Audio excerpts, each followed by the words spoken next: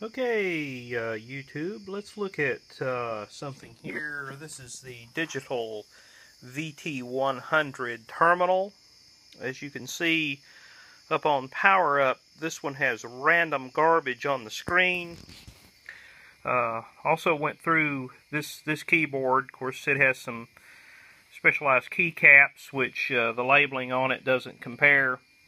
This one is actually this light here is L1, L2, L3, and L4 position. So in the actual keyboard, this is L2, which is indicating ROM 4 in the diagnostics. You can actually, we've actually removed the cover and looked at, set the cover over and ran some tests on it. Go ahead here and power down our terminal. We will unplug our keyboard and we will slide out our module. And a little one-handed here, a little difficult. And we will take the module. We'll take the module over. We will be removing the extra video adapter here,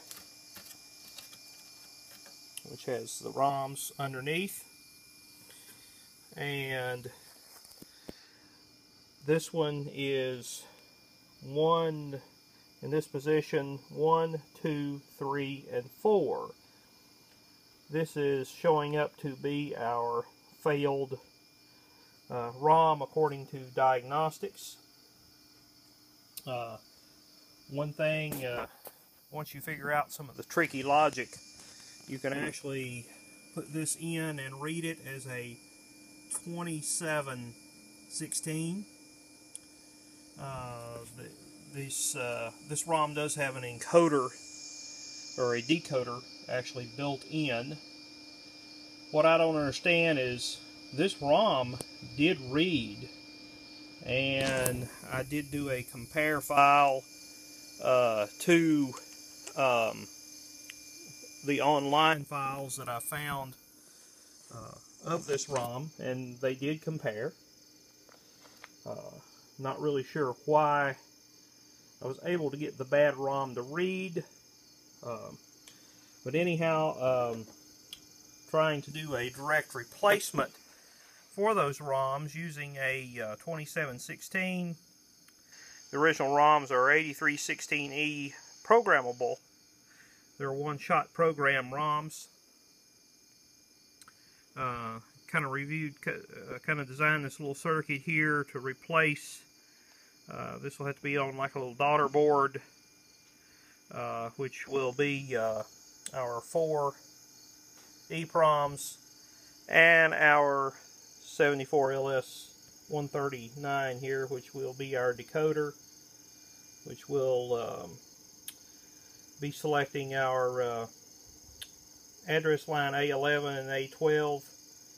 And I've just found out that this line here, CS1, I will have to run it through an inverter because this line here is active high instead of active low to enable the ROMs.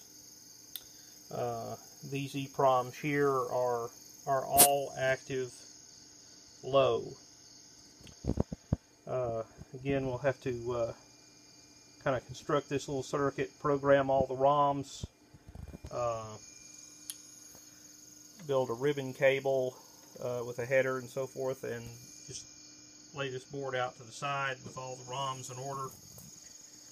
Again, don't know why this is though. There's the data from the supposedly bad ROM. So again, it did compare with the file.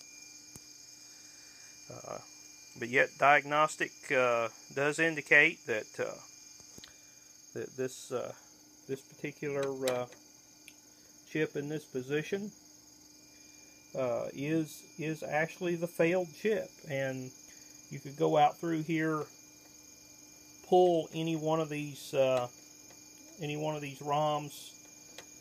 and try to power the terminal up with the ROM out, and it will give the error. It will turn on the correct light on the keyboard according to diagnostics. So that almost clears anything else, basically, because we know that what software is in ROM 1 or ROM 0 is actually running to actually turn on the keyboard indications. So we do know it is running. It's going all through all ROM 1, 2, and 3, and hanging at ROM 4. Unless something is internal in the chip that is not operating at its given speed or something weird of that nature. But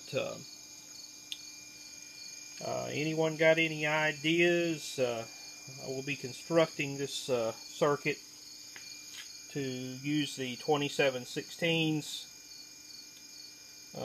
in the place of the original 8316.